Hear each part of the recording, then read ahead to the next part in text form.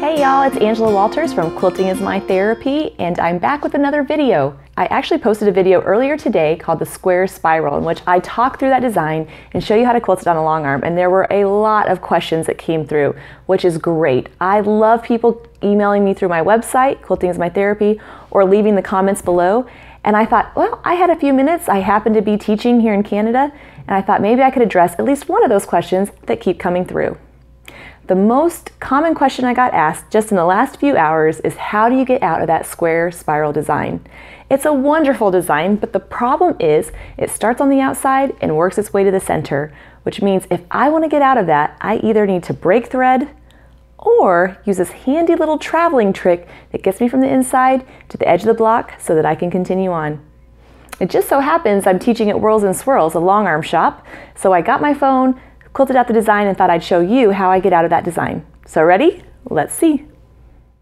So here's my square spiral design, and what I'm going to do is just travel right along these little lines to get out to the edge of the block. Pretty basic, don't you think? So of course I'm using my ruler to slowly quilt out each of those little segments of the line. I'm taking my time and just trying to get to the edge without being too noticeable. Whew, I'm glad that worked out. That would have been embarrassing on the video if it didn't look good.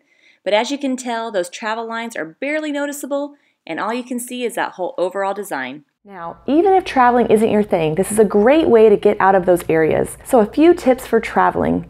Here's the thing. Quilting a line and then quilting on that previously quilted line is not easy. But if you use a matching thread color, take your time and realize that close enough is good enough. It's going to be fine. How about a fun variation of this square spiral, where instead of quilting straight lines, you quilt wavy lines?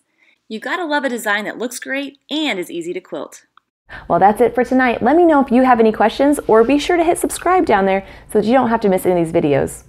And as much fun as I've had in Canada, I'm ready to go home. I've packed up on all the supplies before I leave. I have my maple flavored marshmallows. I didn't know that was a thing. Oh, my kids are gonna be excited to tear into those. I have my fun little Smarties, right? These little things might not make it home. And I've got all my quilts. Well, I'll see you when I'm back in the States. Happy quilting!